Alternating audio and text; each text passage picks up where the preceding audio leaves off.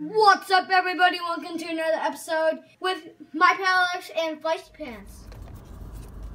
What's up, everybody? Welcome to another episode of Alex's Toy Show. Got my Duncan, and we're talking Community Day. So I'm gonna go ahead. They went and made the Mamoswine evolution live before Community Day.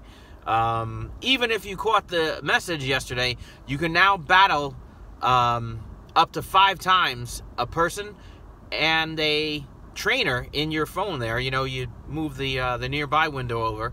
You can battle them each 5 times for each and get rewards from each of them. So you can get, so it's like Community Day, but now it's just not all stones. You know, you get a mix.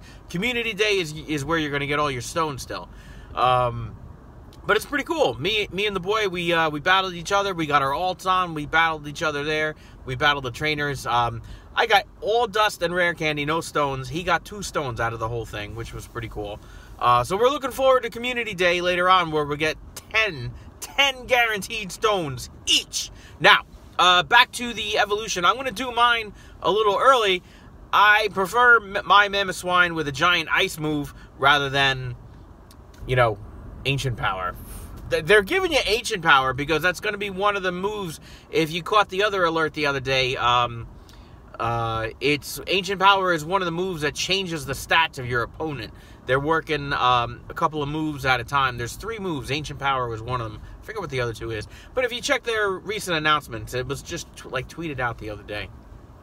So that's pretty cool. So stand by for I'll probably do I have like a 96 or a 98% that I'll do, and I'll probably do the lucky one to get the dex entry. Working towards that complete lucky dex. I need just a Zapdos for Generation 1. I'd like a better Magnemite, too. I have like 4, and they're all like crappy attackers, but, you know, whatever.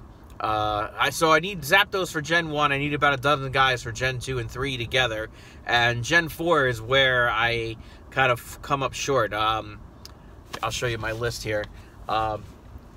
Gen 4 is all this middle column. It's like all the guys with a Sinnoh Stone. It's like all the guys that just came out, the ones that come out of eggs, all the new babies.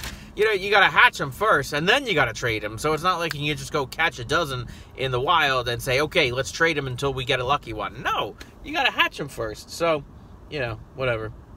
All right, so that's it. Mamoswine.